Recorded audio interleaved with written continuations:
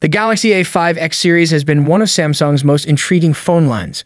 For several years, these devices have led the company's mid-range portfolio, with each new release offering something fresh. Now Samsung is working on the next version, and it has just appeared in online benchmark tests.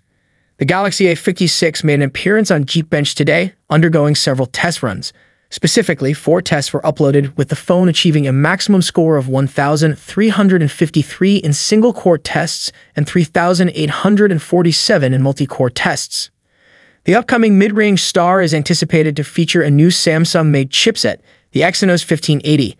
This SoC appeared on Geekbench earlier this summer, though it recorded lower scores than the latest results. At that time, the chip reached 1,046 points in single-core and 3,678 points in multi-core tests. Today's tests directly associate the Galaxy A56 model number A56B with the new Exynos 1580 chipset, and they reveal a notable performance improvement, particularly in single-core tests. The Galaxy A56, or at least the version tested online, seems to come with 8 gigs of RAM. According to the benchmarking platform, the unannounced Exynos 1580 chipset features a tri-cluster CPU design.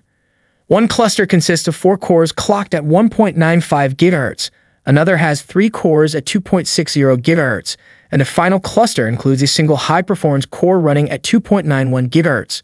The chip is also expected to include a new GPU, promising enhanced gaming performance. Samsung is developing a mid-range chipset called the Exynos 1580, which is expected to rival the flagship SoCs from 2021, such as the Qualcomm Snapdragon 888 and Exynos 2100.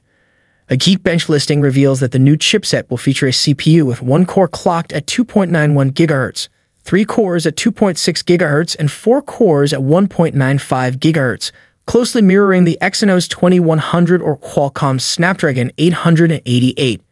The Exynos 1580 is projected to achieve a single-core score exceeding 1,000 and a multi-core score of 3,678 on Geekbench 5, comparable to the flagship chipsets from 2021, which were built on a 5nm FinFET process technology.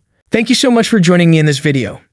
If you enjoyed what you saw, don't forget to give it a thumbs up and hit that subscribe button below. Peace out.